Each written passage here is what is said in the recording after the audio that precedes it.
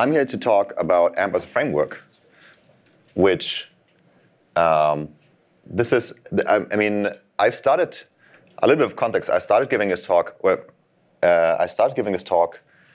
to consumers, to users of AMP a while back, because I wanted to try out something new. So far, we've been talking about AMP as a distribution format, as something that is targeted towards product managers maybe, or like developers. But what I really tried to focus on was the CTO story. How can AMP, regardless of any platform, surfacing, and so on, how can it make someone really successful as a CTO, their developer team, and so on? First of all, I'm a little hoarse, so apologies. I hope you can all hear me well through the talk. OK, so I saw this tweet recently from Luke saying there are 4 billion active smartphones on Earth, and this is the web they're getting. It's a little bit small, you can't see it. There's also another reason why you can't see the content, because the content is almost hidden on all of those web pages. It's very, very hard to do anything on the mobile web today. That is mostly the mobile web that is not AMP. And that's really unfortunate. That's really something I would love to solve, and I would love all of your help to solve. And this is me using sticky tape. So if I need to use sticky tape, I use about 5% or 1% of the invested time to actually tape something, and the rest of the time to find the end of the sticky tape. This is very familiar to when I was a developer full-time, right? So finding the front-end stack is usually what I ended up doing. That's really unfortunate. So no one here sets out and says, well, I want to build a really slow website. That's really what I want to do. No, of course, the website that you wanted to build and the website that you actually did build is often not the same website. And that's really unfortunate. And it's because it's too easy to build a slow website. That's, of course, the entire reason for AMP's existence, or one of the reasons. OK, back to the future. Why back to the future? Well, I have brought you something quite experimental or special. And I warn you, because many of the following things have not happened yet, or might not ever. So this is a talk from next year's AMP Contributor Summit. OK. So let's do this. Fun fact. And of course, the emoji didn't load. This is supposed to be a mind-blown emoji. AMP was once used only as an additional distribution format. Can you believe that? Isn't that crazy? Yes, people used to build 2 versions of every page. I mean, mind blown, right? And so this used to be called paired AMP, where like you have an AMP page. The problem is it wasn't really part of the decentralized web, because the AMP page can link to other pages, but non-AMP pages cannot really link to an AMP page that is paired, because they link to the canonical page instead. So that was a little bit unfortunate. Of course, when you use what we then called AMP first, now it's just AMP, as a framework, then of course it's part of the open web, right? So it's part of the decentralized open web. So that means communication between different publishers is also made fast. Everything is made fast. And that didn't used to be the case, because we had some issues with like URL history state management. Interactivity sometimes was a little bit too hard when you did some really complex things with AMP bind. It was not that easy to do sometimes. And also, it was difficult to sometimes deal with cache issues, which obviously is not the case anymore. And since then, of course, we also made it possible to bring your own backend. So AMP list now comes with data connectors and you can use any backend data and transform it in real time. You can also use AMP script now to write those transformers. So it's very, very simple to use. And AMP script can now drive state, right? So you have script triggers, actions, macros, you could write them all in AMP script. You can control the history push state with AMP script and access sensor and platform APIs within script. How good is that? It was really unfortunate when we didn't have those. And this all means that we now have accelerated developer workflows. Of course, this is made possible because of this amazing collaboration of Preact and AMP. And this builds a really nice foundation. It means that Preact can be the foundation, and AMP is an accelerator and service on top of it, which enables a lot of cool things. This is something we coined AMP as a service in the past because we think that AMP solves a lot of problems that you, hopefully, as developers, shouldn't have to solve. And here they are. These are all the categories of how a CTO becomes a very happy person with AMP. And I'm going to go into each of those a little bit. But first, how about more content and less code? Well, AMP is really a HTML framework. And an HTML framework is different to a JavaScript framework because the abstraction layer is a little bit higher. And this is also one of the reasons why traditionally we haven't seen it in framework comparison charts or blog posts and so on, because people don't compare it to JavaScript frameworks.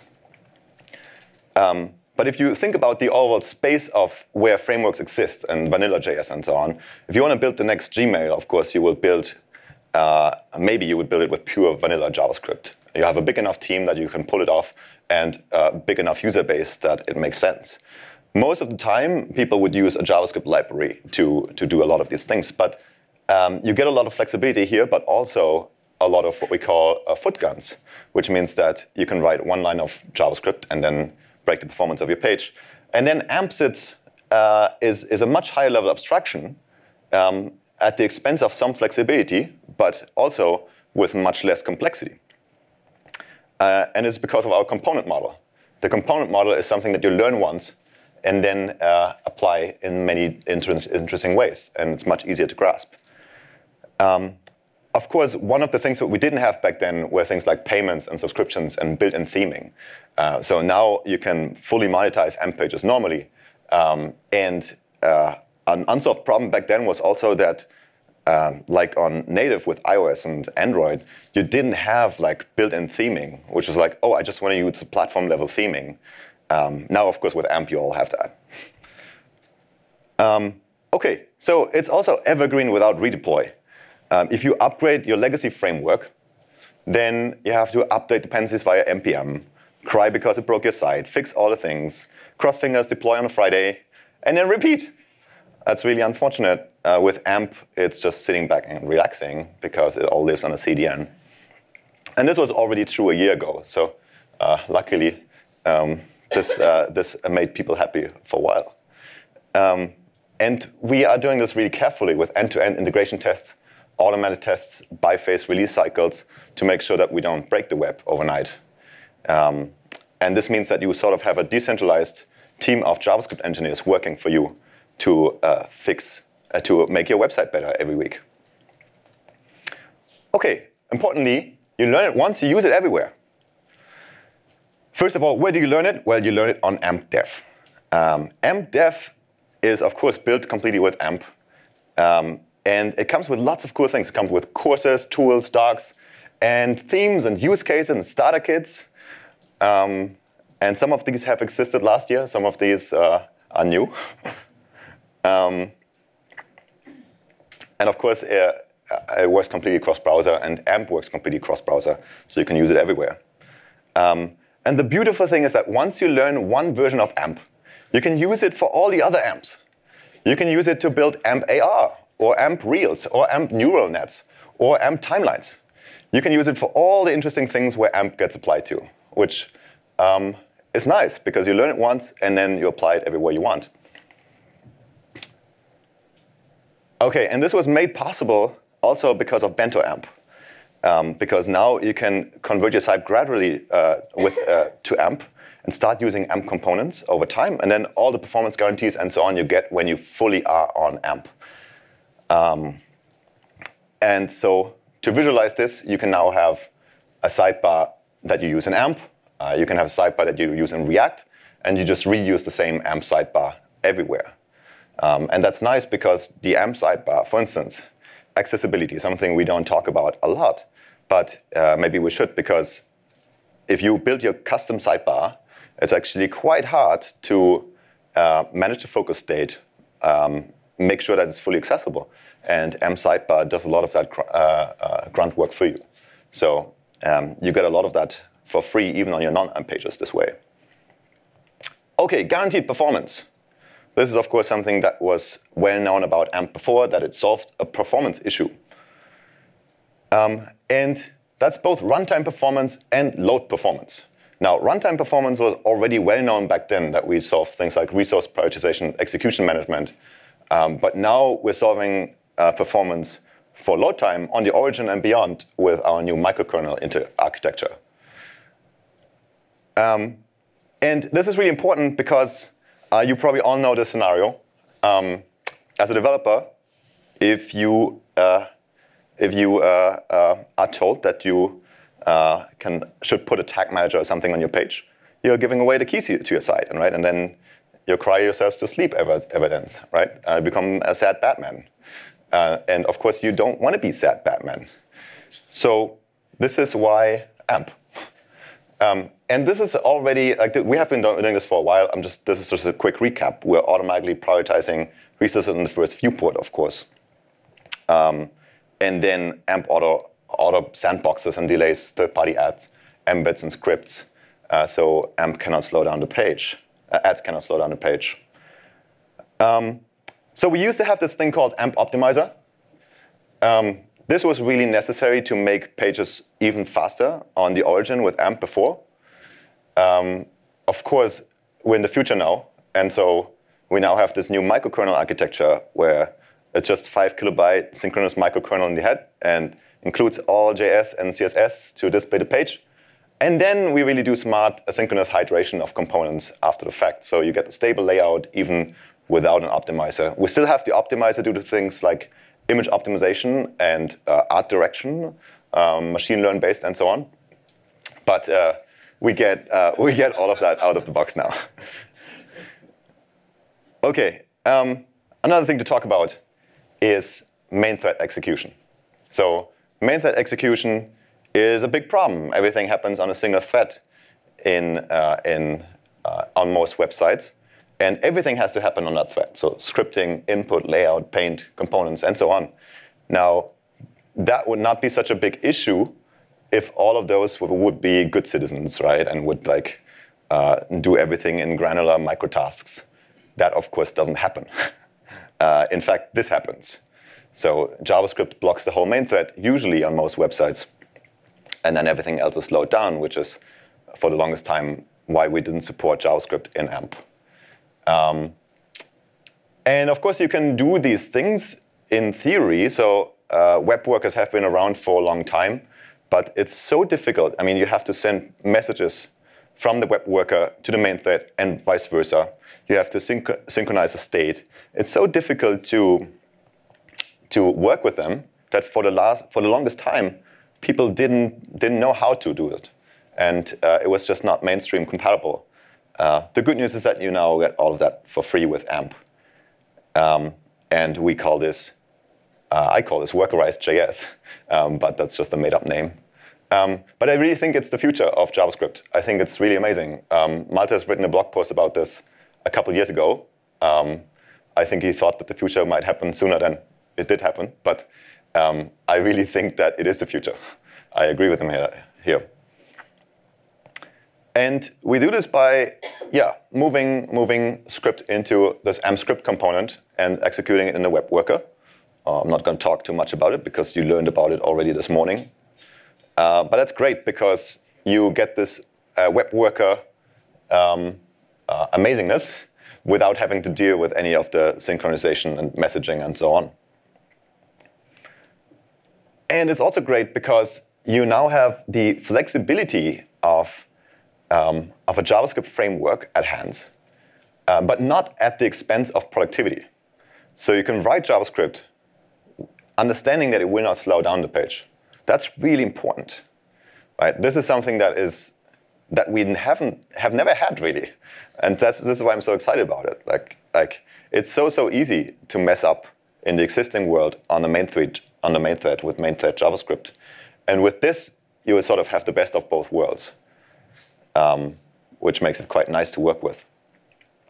And on that chart that I showed earlier, it actually moves AMP over to gain almost all of the flexibility of a typical JavaScript library, and still without the complexity overhead, just as I mentioned. OK, then you get free caching and distribution.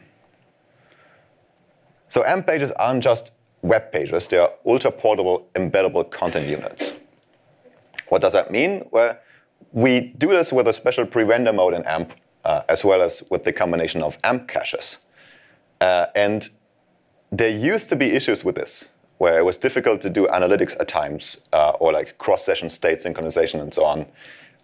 Luckily now, we have lots of exciting new web standards in all browsers, including Safari. Yeah, I know, sad. And so that means we can use signed HTTP exchanges and portals. We can do instant load via a platform-friendly pre-render. And so we get straightforward analytics out of this URLs and platform API access. So you get like all the PWA goodness that you're used to from even just the first hop to a page. OK, finally here, PWA is built in. How is it built in? You probably all have seen this spectacular GIF, but I always like it, so I'm going to bring it in again.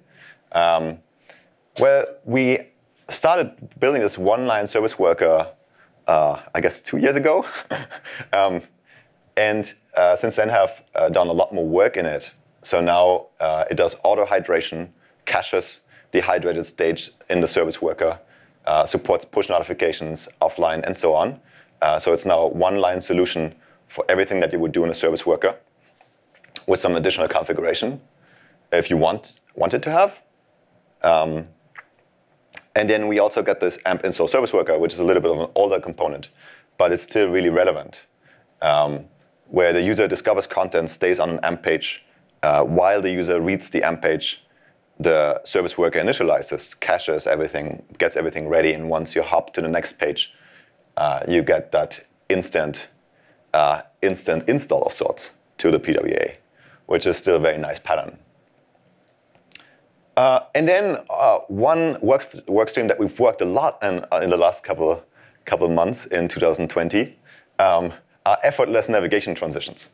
So we made it possible to essentially build normal websites that are not a single-page application, and then AMP automatically creates something similar to turbolinks, where we grab the next page once the user clicks on it, and then calculate the delta, diff the delta between those two states, and animate between them. And this gives you the look and feel of an SBA without having to build an SBA, without all the additional complexity of maintaining one and dealing with state management and so on. So with AMP, you now have web development like it's 1999, but with all the goodness of today's SBA feel. So native look and feel. OK, back into the present. Whew, I think I went really quick, actually. Please help me figure out how to make all of this a reality. That would be really cool. You know, I don't know about AMP Neural, but you know, there are some things in here that I really want to happen. I think some things here really should happen. And they're really important to me because they help to save an open, decentralized web. And in the breakout that is coming up after Crystal's talk, which is coming up after me, I would love to have more of a discussion around which of those ideas here made sense, which of them didn't, what you would like to see in that story. But really, I would love to see how we can turn things around for the whole web and have everyone build really fast websites. Thank you.